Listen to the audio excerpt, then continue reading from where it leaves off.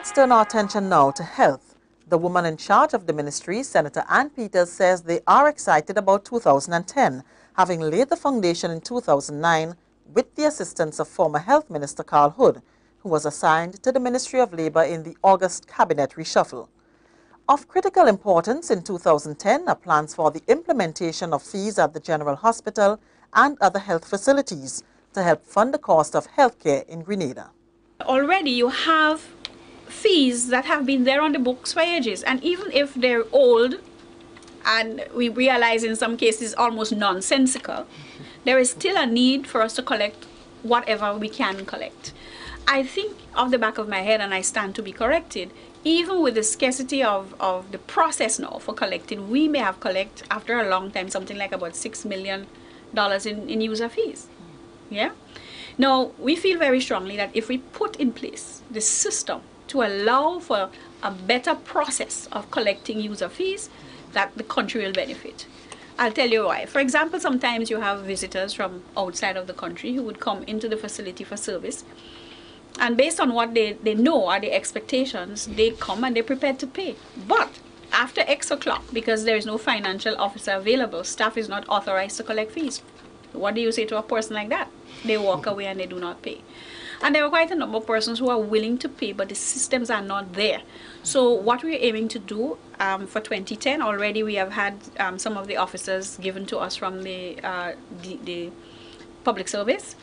We are now going to put in place a billing and admissions unit, so people will be processed properly, and that, you know, user fees will be collected properly and efficiently. And we feel very strongly that with even the limitation in the fee schedule itself, that there is strong possibility that we could be able to collect fees. Because I'll tell you, the government purchased drugs from the pool procurement services that's in St. Lucia. And fortunately or unfortunately, this government, we inherited some serious debt to the PPS. We would need now, and even if you keep paying, we have had inherited debt from since 2007. And even if as a ministry you pay some, you're always in the red. So already starting 2010, we will need approximately $3 million to knock off the debt to PPS, to allow us to really access services at the speed at which we would want it, the drugs and so on. And as I said, with the rising cost of supplies, we have to really get on board. So yes, we are going to be putting in place the mechanisms for collecting user fees, and I don't think there's going to be much resistance, because people voluntarily ask, well, how much do I pay? A major challenge for the ministry was the emergence of H1N1, which killed more than 6,500 people worldwide in 2009. The symptoms of H1N1 in people include fever, cough, sore throat, runny or stuffy nose, body aches, headache, chills, and fatigue. Minister Peters says H1N1 taught some valuable lessons and ironically came at a good time, because it gave them the opportunity as a ministry to see where the loopholes were. But H1N1 gave us an opportunity to have that internal analysis done, to look at where we were and how prepared we were. We recognized, for example, that we needed to strengthen the whole issue of port health. The ports, what was happening on our ports, not just for H1N1, but for everything else. And we are now working closer, much closer, with the Port Authority, with people in the tourism sector, with marine owners and so on. You know, people are coming forward to say to us, we now want our marina to have the ability to clear, you know, with us. So how can we partner with you to make sure we have a port health nurse and the inspector and everybody's there? And you know, that came out of H1N1, and we're very, very happy for that collaboration again, because in health we see the whole concept of public-private partnership enhancing the quality of what we're able to deliver. So in addition to that, it helped us to sharpen our skills in terms of how you handle communicable diseases, etc., etc. But I think one of the critical things that came out is that in the health sector, you will always have to have in the back of your mind what I would call miscellaneous amounts in your budget to allow for you to take care of these unforeseen communicable diseases that raise their heads every now and again, and you have no control over them.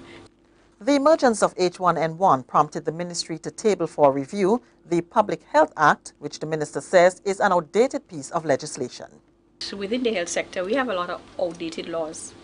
You know, I was amazed, for example, when I saw in the Mental Health Act, in the mental health regulations, reference to lunatics and imbecile. I mean, these are laws on the books dating from since 1940, whenever, I don't know. Fortunately, we now have a complete draft piece of legislation on mental health, which by the grace of God has eliminated all this kind of language and is basically on board now with what I would call a modern day approach to how we look at mental health. And mental health is going to be part of our 2010 agenda. We have re-established our contact with Dalhousie University from out of Canada. Only yesterday I got a note that one of the consultants intend to speak with me later in the week so that we can follow through on their return to Grenada to begin, well, to start another process then of addressing mental health, i.e. community services, how we deal with community mental health, training for staff. We now have a full-time psychiatrist at our hospital. She's a Cuban national, but speaks English fluently. She has Jamaican parenting background and so on, and understands the culture of the Caribbean. We're looking at how best we can enhance the skills and the capacities of our own staff within the sector. We realize that there is need to broaden the base of the sector, so mental health is going to be one of the pivotal ones we're going to be looking at in conjunction with the legislation. As I said before, we're looking at the Public Health Act. The Public Health Act. The Hospital Act is another one that we have to look at, because there was some discussion about a hospital authority. I don't think that was finally gazetted as such. We have to look at that. And even with the legislation that we operate with now, it's antiquated. It's, you know, you still talk about the private block and Duncan's ward, and these things are no longer there. You have certain positions that are no longer there. We no longer have medical superintendent. We now have director of hospital services. So in other words, there has been changes in nomenclature and all of that, but then we need to look at whether these things are really legal, you know, in law. The various levels of assistance programs that existed during the last administration, for example, medication and medical assistance, have now been consolidated to lend to proper monitoring and evaluation. To support this initiative, a medical social worker was appointed and operates from within the Ministry of Health. The minister says they also want to revisit the concept of community health so as to ease the burden on hospital services. With all that has been done, she's confident that with her team, the ministry will make significant strides in the coming year. Plans are already in train to strengthen the administrative capacity of the ministry. We are looking now at reinforcing the private hospitals and homes act. There's an act and that has been left unattended. We have been looking at legislation, and we've been able, for example, to get the final draft, if you want to call it that, of the Mental Health Act, because this is something that really needs looking into. We now have on the table the report from the National Health Insurance Committee, because we had started that during Minister Hood's stint, and we've now at the point where we're ready to get the report from the committee so we could lay that before the Parliament and really begin before the Cabinet, sorry, and really begin some serious work on looking at the whole issue of national health insurance. And I think we've been able, since August of this year, to have at Princess Alice Hospital, and that for me is a major achievement. We now have 4 doctors there, and we now have an obstetrician gynecologist, and our chief medical officer was working with the pediatric department so we can have a pediatrician who would go out there also to provide services. So it is the beginning of the vision of the ministry and the government to have more of those services available in all of our major health facilities in the communities.